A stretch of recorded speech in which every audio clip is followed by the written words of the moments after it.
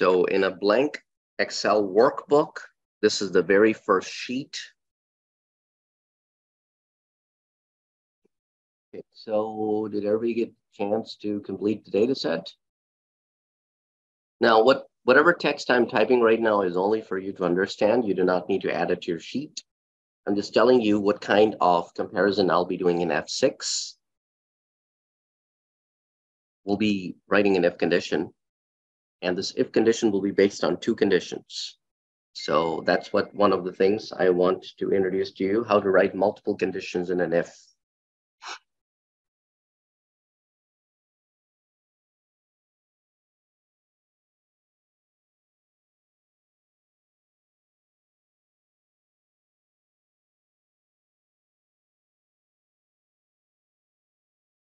So basically what I want to do here is I want to do an if condition. I want to compare the two values.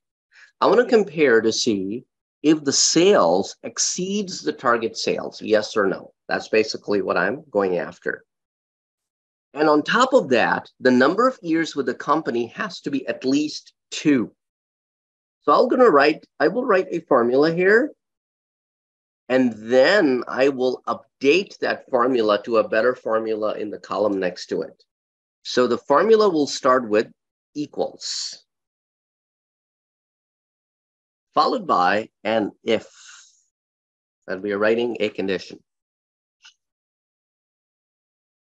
Since my condition is actually not one condition, but two conditions, because I said, if you look at my row number 16, that if sales exceeds target sales and the number of years with companies at least 2, so in Excel, you write and right away, telling Excel that there will be multiple conditions to check.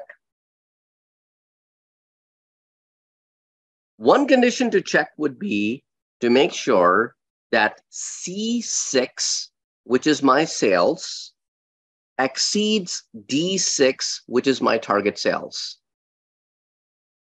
So I'm comparing two values. And on top of that, the number of years, which is in E6, should be at least 2. At least 2 means should be either greater than or equals to 2. Now look at this condition very carefully again. I want everybody to pay attention to the condition. So we write and, followed by one condition, comma, and then we write the second condition. So the first condition is the location of the sales. That's in blue color. If that exceeds the location of the target sales, that's one condition. And we are ending that condition with that the number of years with company has to be greater than or equals to 2, which in other words means at least 2. So if both of these conditions are met, I said I want to display the word yes. Otherwise, I want to display the word no. So the first value is if the condition is true, and the second value is if the condition is false. If sales does not exceed target, then the number of years is irrelevant. If the sales does exceeds target, but the number of years is not 2, then again, the condition is invalid. Because and requires both parts or both parts of the condition to be true. Just like we say it in everyday life, that I want this and that. That means I want both things. If I say if I want this or that, that means I want either of the two things. So and works exactly the same way. Oh, I think I have this extra. Oh, that's fine. Sorry. I had an extra parentheses after D6. Both conditions have to be in the same and, separated by comma. C6 greater than D6, comma, E6 greater than equals to 2. If both of these conditions are met, then yes, otherwise no.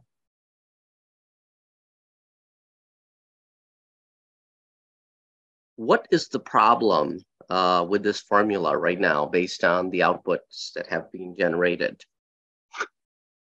Can anybody identify the problem with the formula in terms of the outputs that are generated and what I gave you on lines 16 and 17?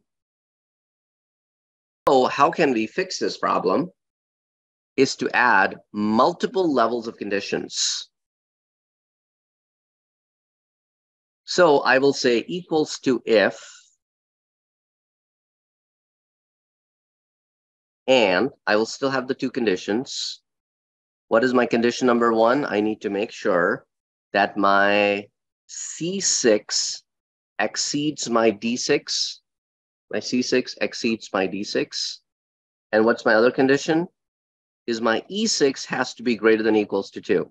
That if both of these conditions are met, yes, that is what I'm looking for.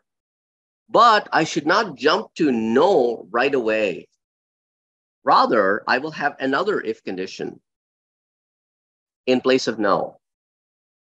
If E6 is less than 2, then I must say not applicable. And if E6 is not less than 2, only then I should say, no, the target did not meet. I know it sounds like a very, very long, crazy condition, but that's how you can do step conditions or if, else, if conditions. So the first condition, if it's true, it goes with yes.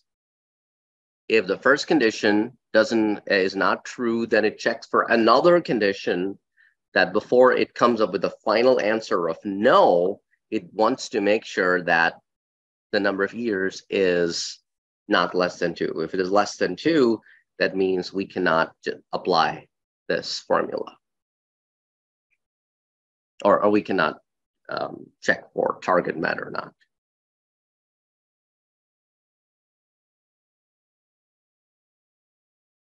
And now for Ali Food Services, it should say not applicable.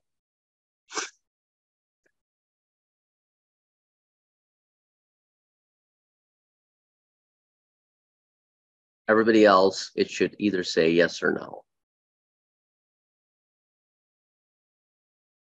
Okay?